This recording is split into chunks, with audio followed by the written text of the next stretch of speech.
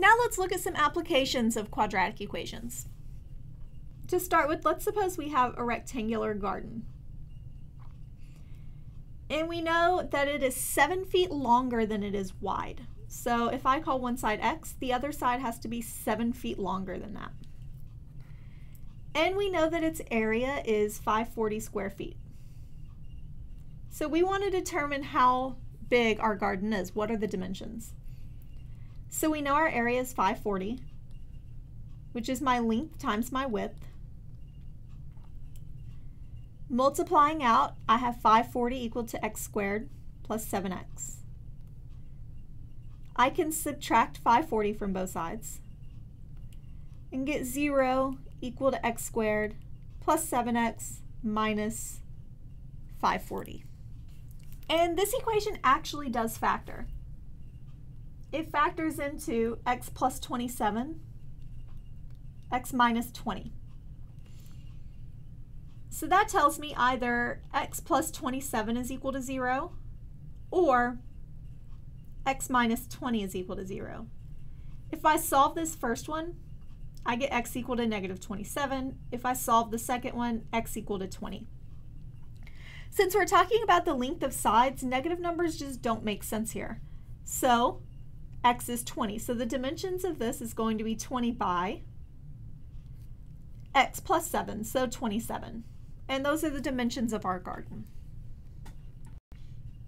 Another one, let's suppose a plane flew between Boston and San Francisco, a distance of 3,000 miles.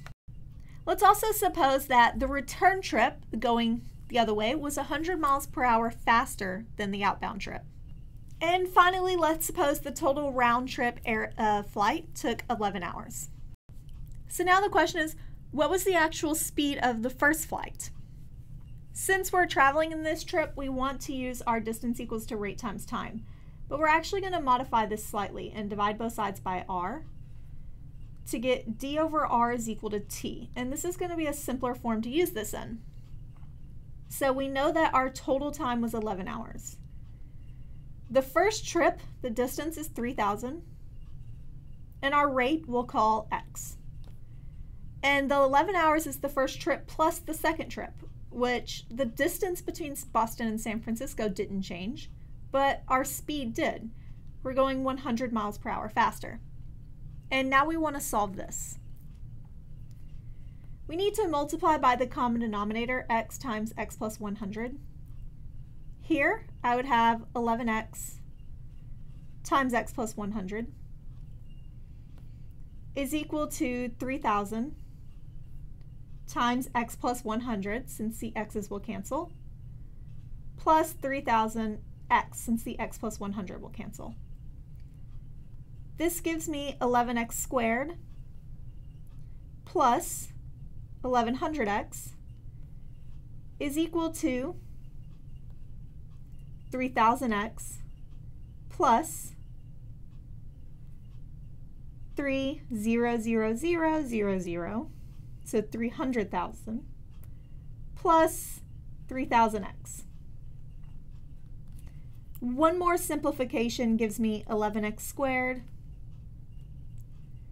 plus 1100x is equal to 6,000x plus 300,000.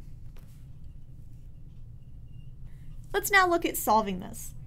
Our first step is that we want to get all of our terms on one side, so we can either factor or use the quadratic formula.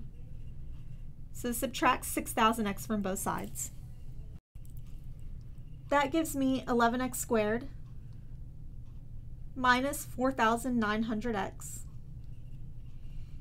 is equal to 300,000. I can then subtract 300,000 from both sides. And I get 11x squared minus 4,900x minus 300,000 equal to 0. And this is going to be kind of a pain to factor, but it's also going to be kind of a pain to use the quadratic formula. So we may want to use some technology to help us factor this. We get 11x plus 600 times x minus 500. So either 11x plus 600 is equal to 0, in which case once I solve this I get negative 600 over 11, or x minus 500 is equal to 0, and solving that gives me x equal to 500. Since we're talking about speeds, this first one doesn't make sense because we can't have a negative speed.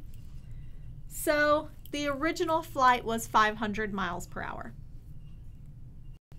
Let's look at one more. Let's suppose we have a bullet that's shot straight upward, and we know that its path is determined by negative 16t squared plus 800t, where h is its height in feet and t is its time in seconds since it's been fired. So what I want to know first is, when does this bullet reach the ground? So when is the height equal to 0? Well, that would give me negative 16t squared plus 800t. I can factor by factoring out the negative 16t. So when I do that, I'm left with just a t on the first one. And then when I remove negative 16 from 800, I'm left with negative 50. So either negative 16t is 0 or t minus 50 is equal to 0. The first one is time 0 when it's shot. The second one would be 50 seconds later is when it reaches the ground.